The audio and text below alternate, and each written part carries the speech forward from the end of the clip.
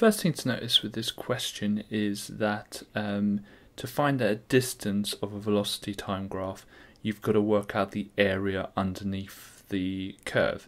Now at A-level there are much easier ways of doing this, but we at GCSE have to do this using the Trapezium Rule.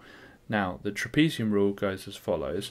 You're going to carve that curve, or the underneath of that curve, up into trapeziums to try and estimate, and this is what it asks us to do, the area underneath it, therefore the distance. So it says it will always give you hints about what it wants you to do. So it gives us a hint saying that it wants it between 2 and 10, but it wants it in 4 equal intervals. So if I do 2 and 10, so we can get started. Now let's have a look and see how many squares there are in between them. There's 8. So if we want 4 equal intervals, we're probably going to go up in 2s. So let's try 2s and hopefully it will work nicely. Now we haven't created trapeziums yet, so let's create trapeziums now. So we're going to create trapeziums for these 4.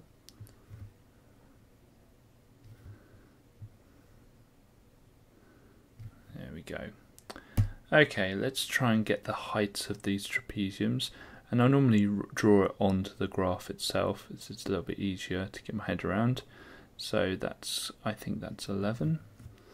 I think that's 6. I think the height of this one is probably, because I've drawn it badly, I think it's 3. Height of this one is 2, and the height of this one I think is 3. And the width of them is 2, so all of them is 2. Okay, so we need to remember how to work out the area of a trapezium. It's half a plus b h. Now this is quite misleading because h actually using the trapezium rule is the width of the trapezium. It's because the trapeziums are kind of on their side. So h is always going to be 2 for these. So what I would do is just number the trapeziums that I'm doing. So I'm going to do number 1. Now number 1 is going to be half 11 plus 6, because A and B are the ones on the left and right of the trapezium, times 2. And I can use my calculator for this, so it's going to be 17 divided by 2 times 2. I don't know why I'm dividing by 2 and timesing by 2. It's just going to be 17, because the half and the 2 will cancel out. So the second one is going to be half, and this time it's 6 plus 3 times 2. Well, we know the half and the 2 will cancel out, so that's just going to be 9. The third one, the third trapezium, and if you want to, you can actually just number them on the actual thing itself to show the examiner, yep, this is the one I'm trying to work out.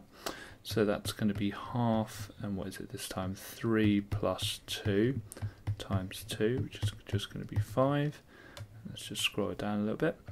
So the fourth one is going to be half 2 plus 3 times 2, which is also going to be 5.